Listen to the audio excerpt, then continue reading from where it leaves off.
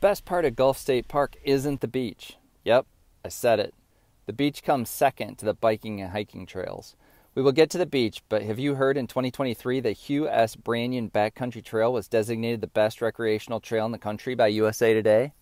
The trail includes 28 miles of paved and boardwalk surface that allows access to the park.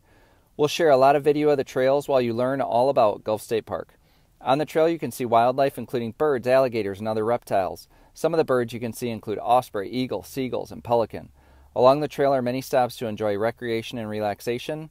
There's a parkour course, many benches and viewpoints, butterfly garden, the Gulf State Park beach, and the fishing pier. You're going to love Gulf State Park. We look forward to sharing with you today the campground, beaches, fishing pier, biking and hiking trails, park activities and services, what the park has for dogs, local attractions, and more. Most importantly, we'll let you know where to find the alligators. Let's get started. Gulf State Park is located between Gulf Shores and Orange Beach in Alabama's share of the Gulf of Mexico shoreline. The turquoise coast is magnificent, and Alabama did it right by protecting thousands of acres for the benefit of all. There is so much to see and do at Gulf State Park. The swimming pool, nature center, tennis courts, and campground store are located on Middle Lake inside the campground. There is a $2 fee per vehicle to get into the campground if you aren't staying in the park camping at the park lodge or in a cabin. We don't know if the pool is heated, but it always seems like a better alternative to the ocean when the weather is cool. The splash pad is a lot of fun too. The pool area is in a protected area, maybe sheltered by the pool entrance with less wind. Tennis and pickleball courts are next to the pool and are used often. There are 4 tennis courts at the facility, however 2 are set up for pickleball and have basketball hoops inside the fence. Tucked away behind the pool and nature center are horseshoe pits, beach volleyball, swings, and monkey bars. The nature center gets good reviews, and they always have something interesting to share about the reptiles, birds, fish, and other wildlife, general habitat, and conservations in the area.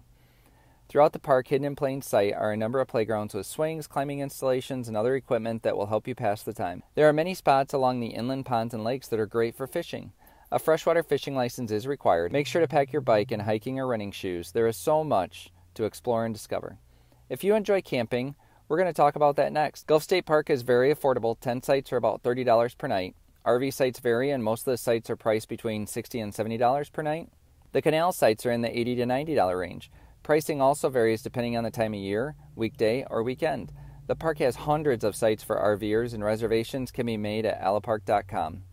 We'll also include the link in our description. This is one of the largest campgrounds we've been to. There are over 400 sites. Most are full hookup RV sites with water, sewer, and electric. The electric has 20 amp, 30 amp, and 50 amp outlets. If you turn on the 20 amp breaker, the night light on the power post will turn on. Many of the campsites have their own charm. Some of the pull-throughs offer almost complete seclusion. Sites on the canal provide a fantastic view of the waterway. You might even see an alligator swim by. Sites close to the pool allow for easy access to all there is to offer, like the tennis courts, pool, nature center, volleyball, and other activities. Campsites are well maintained, and each one is a little different. As you can see on the campground map, many of the pull-throughs are arcs off the main streets. These are unique in that they provide the hookups on the roadside, and the camping site is usually facing a great view. Other than the canal road and sites near the front entrance, many pull-throughs face the woods or other parklands. Our recent site seemed very secluded and quiet, although it was a long distance from the pool and other amenities. All the sites look level as you would expect on the coast, and they are all paved asphalt similar to the roads throughout the park. Camping is a big part of Gulf State Park, and we're happy to answer any questions you may have. Stay until the end to learn where to find the alligators. We'll go into detail on more activities, including the biggest game of hide-and-seek we've ever played, but let's talk about the park services in case you need a little something during your stay. There are bathhouses in the campground and bathrooms located throughout the park. There are 11 bathhouses which are well maintained with good showers, sinks, and toilets. We used them while we were camping, but also to wash off after the beach. Self-service laundry is also available for a fee at the campground store building. The store has firewood, ice, logoed products like sweatshirts and magnets, snacks, RV supplies, and beach gear for purchase. They are also a good concierge if you have questions about the park and surrounding area. If you need to rent a bike, they can be rented here for a fee as well. We were very surprised to find great Wi-Fi connectivity at the campground. I don't think I've ever been able to work at a campground through their Wi-Fi as well as here. It is better in the morning and gets slower throughout the day and into the evening. Gulf State Park is one of the few campgrounds we visit with recycling available. There's a blue bin and dumpsters near the entrance to the park. The recycle bin is two-sided and has spots for cans, cardboard, glass, and plastic. Try to use the recycling bins for their purpose.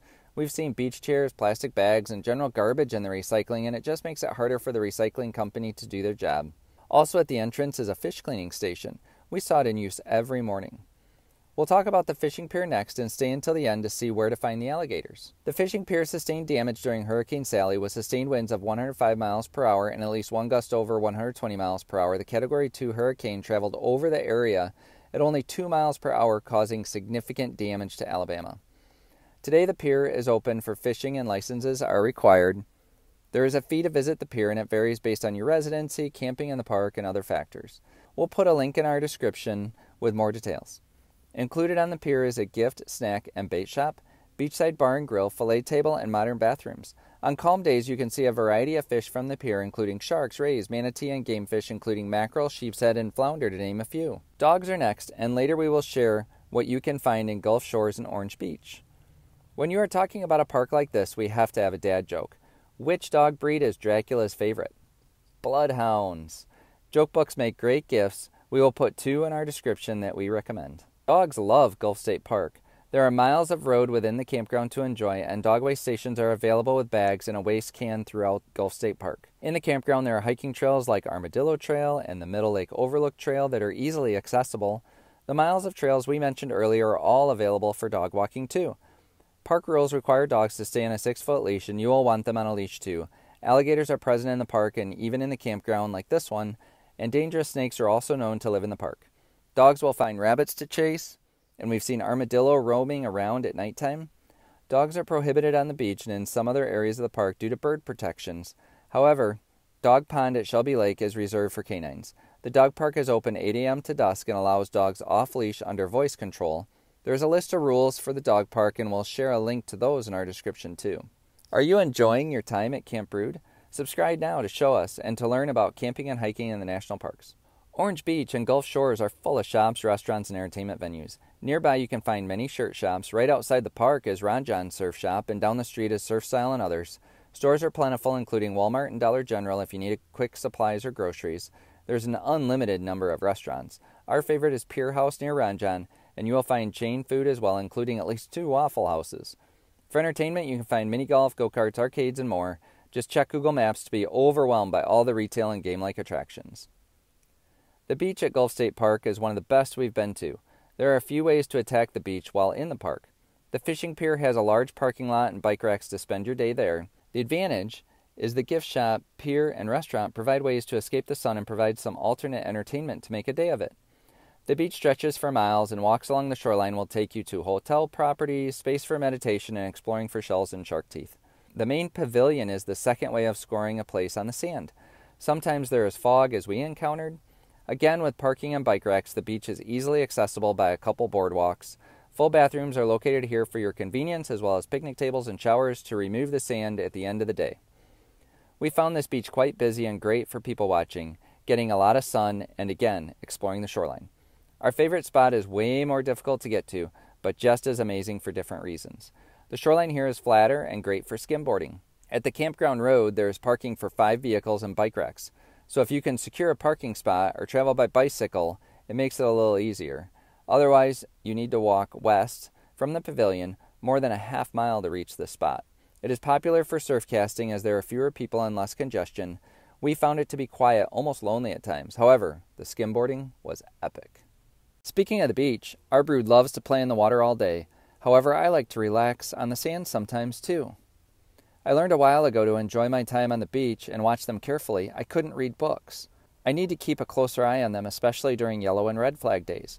Audible.com solves that problem. I can listen to a book or podcast and enjoy my time on the beach while they safely enjoy playing in the waves. Check out our description for a free trial, cancel anytime, offer with Amazon to try Audible today. There are a few lakes in Gulf State Park. One to mention is Lake Shelby for all it has to offer. It's just inside the shore near the fishing pier. There is a boat launch, kayak launch, and kayak, canoe, and paddleboard rentals. Your brood would love the playground and picnic area. Swimming is allowed, however, be aware of your surroundings for alligator, snakes, and other wildlife. Restrooms are also available, and as mentioned previously, the dog park is located here too. Have you ever wanted to take a Segway tour? You have your chance to Segway the best trail in the nation with the rental shop on Shelby Lake. We'll put details in our description for your reference. Gulf State Park is a great place to play the following worldwide game of hide and seek, and later we will discuss one downside to Gulf State Park. Do you know about geocaching? Say yes in the comments and tell us about your favorite geocache. If not, geocaching is searching for containers throughout the world using latitude, longitude, and clues provided with mobile apps. There are many websites that support geocaching.